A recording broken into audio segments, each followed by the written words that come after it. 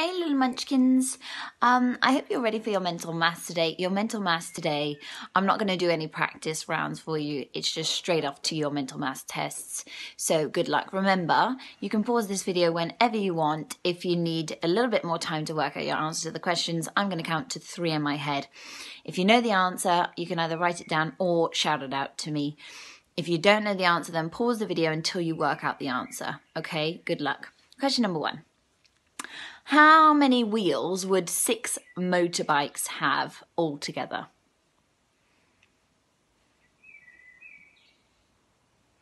Okay, question number 2. If 2 taxis arrive at the party at the same time, each of them carrying 5 passengers, then how many people arrive at the party at once?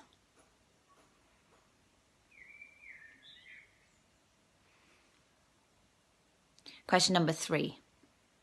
8 animals walk into the ark in twos. How many pairs of animals were there?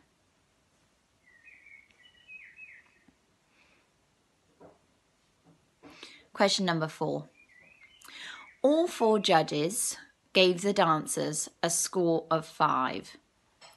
How many did she score altogether?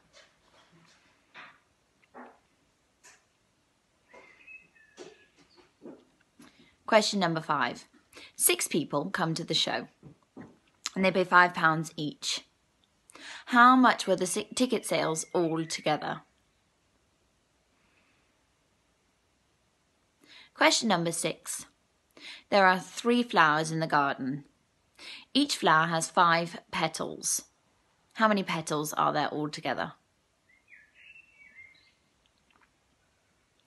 Question number 7. Sam has 6 packets of biscuits. Each packet has 10 biscuits in it. How many biscuits are there altogether? Question number 8. There are 4 seats in the in each cart on the ride. How many seats are there in 10 carts?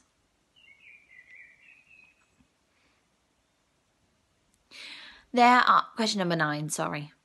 There are 20 owls in Carol's collection.